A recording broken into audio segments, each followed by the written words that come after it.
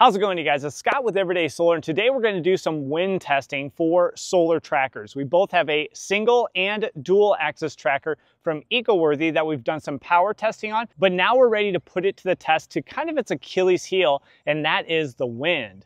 Both of these units from the manufacturer say after 38 miles per hour, you're supposed to remove the panels. I don't think anybody's gonna do that. So let's go ahead and test out by creating some wind with this airboat to see when does it actually damage and can they actually handle up to 100 mile per hour wind. So let's jump into it.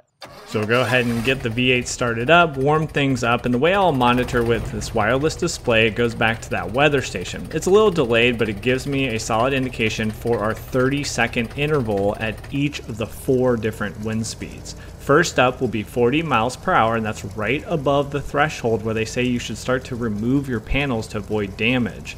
So we'll maintain this for 30 seconds, and the video itself is at 2x speed, so that will be why they seem like they're a little bit shorter, and the engine frequency might seem a little bit fast.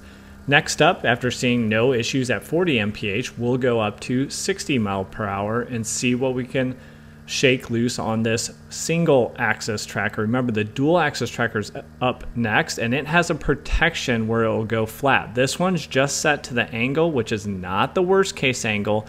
If it makes it through all these testing, we might jump back and put a much more aggressive angle, which that should put a lot more force on this unit. Just checking everything out after 60 miles per hour looks good to go, so we're going to progress on to our third of 4 different wind speeds. This is going to be 80 mile per hour, and you can see it is shaking all over. That 10-watt panel that powers the small battery connected to the control unit, kind of flapping all over the place, but everything still seems to be attached, and other than the weather station here rotating a little bit during the trial, everything looks good to go. So I'll go ahead and rotate that weather station facing the other direction. That'll throw off our wind direction, but not our wind speed. Should still be accurate here for our last trial, which we are going to let this thing eat and put it all the way to the floor to see what we can get for the maximum wind speed. I'm hoping for over 100 miles per hour, and you will see here for the display kind of bouncing all over the place, but it goes up to 105 miles per hour for this 30-second duration. The tracker's going all over the place, but everything does seem to still be attached. Now, honestly, I am pretty darn impressed that the single axis tracker made it through, especially the 80 miles per hour and 100 miles per hour tests. I mean, we have a little play, but honestly, these trackers always had a little bit of play. Nothing ripped off, nothing's been damaged. And even though this angle is only a slight afternoon angle, it still made it through. Now I can put this at a much more aggressive angle, which we probably will do after the dual axis tracker, after we test this one. And remember, you are not gonna get similar results unless you take your footings seriously. I've seen a lot of people attach these, what I hope is temporary, in some type of pressure treated stand. That is not gonna get similar results. And then here's a quick overview of what it took to get these footings in place to give you that solid base for your single and dual axis trackers. The instructions for both the single and dual axis tracker call out for a 2 foot by 2 foot by 27 inch cube of concrete. So I did a 2 by 2 form here with 2 by 6 boards, and then I leveled those up. You want to take your time and you want to make sure that those boards are perfectly level so you can reference them while you pour the concrete. I took number 4 or 1/2 inch rebar and made a little cage right in the middle of a 16-inch in diameter hole. So I'm a little shy. I'm only 9 bags opposed to 14 bags of 80-pound Sakrete, but it will make for a nice solid base here where I'm just floating it off and make sure it's level. Then you'll position your pole right in the middle, marking all of your holes, and then taking your time to drill those out with a rotary hammer. I'm not going to use the sleeves. I'm going to use the Simpson Strong Tie, and you can reference this QR code or links in the description for what I'm using and all the different parts and supplies we use throughout this. Make sure you get the debris and dust out of the hole because that can lead to failure of your anchors if you don't.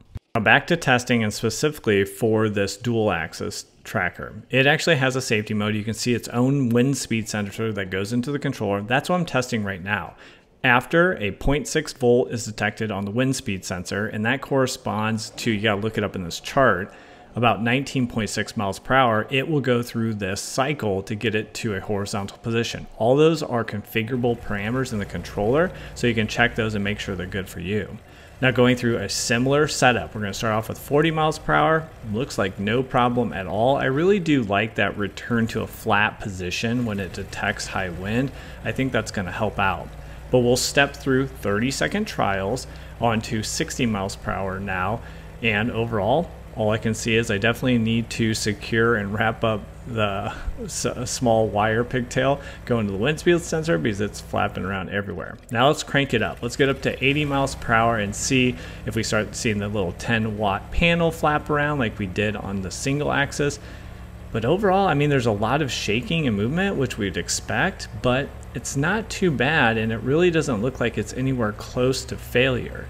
So we'll crank things up for the last interval, going to not only 100 miles per hour, but actually I did read out 110 miles per hour at that weather station for this last trial, giving it all she's got, and overall it's handling it like a champ and definitely not seeing anything catastrophically fail or fall off this dual axis tracker. Dual axis tracker made it through, and it actually has went past the timeout condition where it's right back to tracking the sun.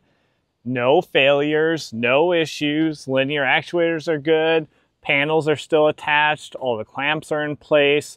I don't think EcoWorthy's given itself enough credit, but let's do one last test, a much harsher test, where we're going to have the extreme angle, and let's say a wind gust comes up on our single axis. This does not have the safety measures where it would go flat.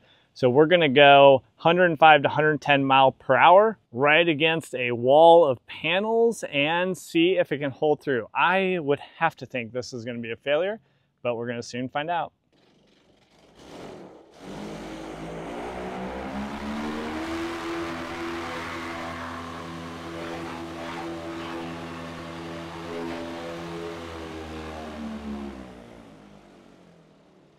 Well, I never would have predicted that. So with the tilt angle all the way over, 100+ mile per hour going right against the back, we're still good. We're back to tracking the sun.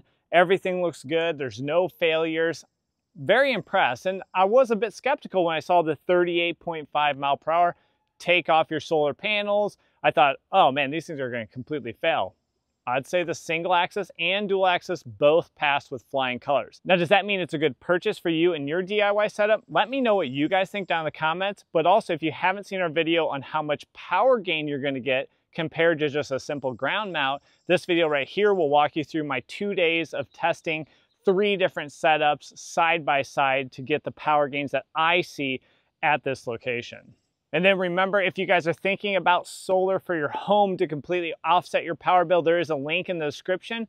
In a few minutes, filling out a little bit of information, you can get what size and price that would be for your home. In 2025, this might be the last year that we get the 30% tax credit. There is a chance that that's going away, and that will make a huge difference with the return on investment for putting solar on your home. So thanks for joining me on this video, and we'll catch you on that next one. Take care.